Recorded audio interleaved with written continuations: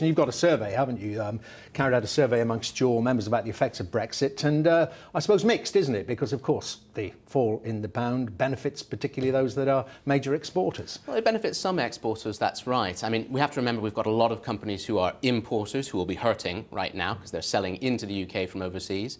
We've got companies that use a lot of energy as well. They'll be hurting as energy prices start to tick up. And then you've got companies who are exporters but who import before they add value and export. All three of those are starting to say to us that there is a lot of pressure on them from sterling being as weak as it is. And what are they saying about hard Brexit? I mean, we heard from other organisations, business organisations, the CBI, the Employers Federation, saying that hard Brexit should be ruled out under any circumstances. Is that the way the BCC feels? Well, the beauty of representing 75,000 businesses is you get a lot of different opinions. And you do get a lot of different opinions about the type of political arrangement we should go for going forward. I don't think any business wants to see a return to tariffs. I don't think any business wants to see lots of new barriers coming into their way in terms of trading with the rest of the EU. But where differences start to come is on the trade-offs of how you get there. Some businesses think one way, others think another way. I've got to be faithful to that business constituency and say they don't all agree.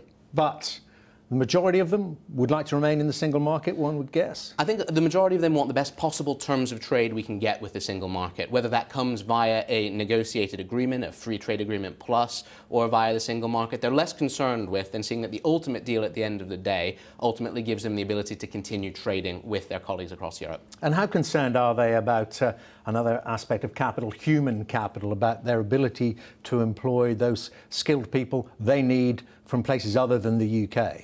Well, I think the thing that gets missed out in this debate is the efforts and the lengths which so many businesses go to recruit in the UK before they're forced to look overseas.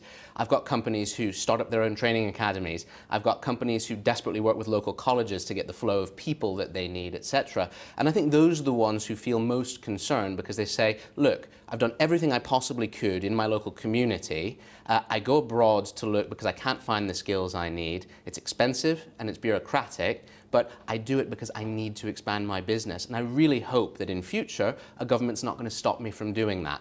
That's the sort of concern that comes up from the businesses I represent. So then take that on board, and what do you make of then what you've heard from the government, from Theresa May, from the Home Secretary, Amber Rudd, last week? Does that chime with that view? Well, I got a lot of calls from business people who were extremely concerned about the comments at the Conservative Party conference, concerned that the flow of skills might be somehow squeezed, concerned that they would be asked to report on the percentage of foreign workers in their workforce. Those are not the sorts of things that give businesses the right signal or the right tone that Britain remains open for business. And I think there was a strong reaction against that, and we will be pressing the government not to do anything that stops businesses getting the people they need, particularly when they're working so hard at home to train people.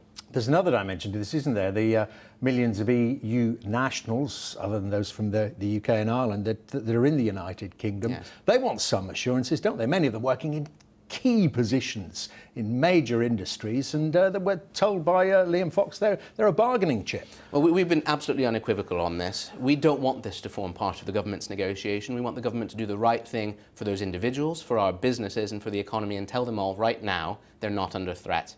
That's hugely important to my companies who have EU workers in their workforce, because 1 in 20 of them have already seen people leaving, 1 in 10 of them are saying they have people who intend to leave, and even more, almost half are actually saying to us right now that they're worried about losing people. You don't want to be losing people who are trained up, ready to work in your business at precisely the time we've got to face some transition and change ahead. Now, what do you think about other things affecting business coming out from the government, the new government with Theresa May at the top? You imagine the Conservatives are about the small state, and the whole Brexit debate, a lot of that was about removing red tape.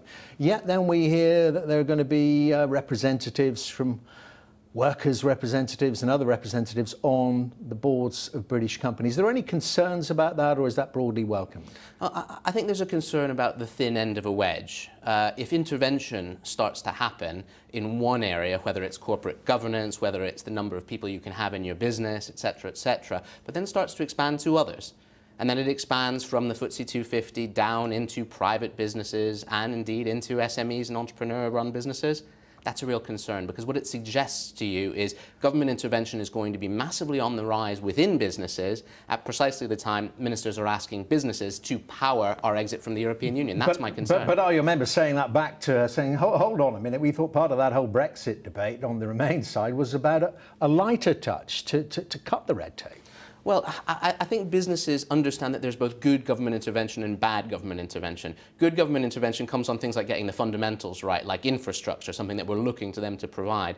Bad intervention comes when, for political reasons, they take forward proposals that ultimately end up turning businesses off to investment, to hiring, or indeed to expansion. You want businesses to be ready and willing to seize opportunities and take risks right now, not become more risk averse, and that's what this is about. And lastly, you mentioned infrastructure. We're going to be hearing from the Chancellor, Philip Hammond, his autumn statement coming up pretty soon, and apparently we're going to hear a lot about infrastructure. That's the kind of way you'd be encouraging him to go. Of course. I mean, we have a huge multi-billion-pound gap and deficit in our infrastructure. It's 40 years old, so they should greenlight those projects that the private sector is willing to pay for, and they should spend a little bit more public money on our infrastructure as well, dare I say. The Chancellor's got this new fiscal framework. It should accommodate more infrastructure, whether that's broadband, roads and railways. It gives businesses huge confidence, and actually so much of the supply chain for that infrastructure is here in this country. Dr. Marshall, good to see you. Thank you very much indeed. Adam Marshall from the British Chambers of Commerce there. And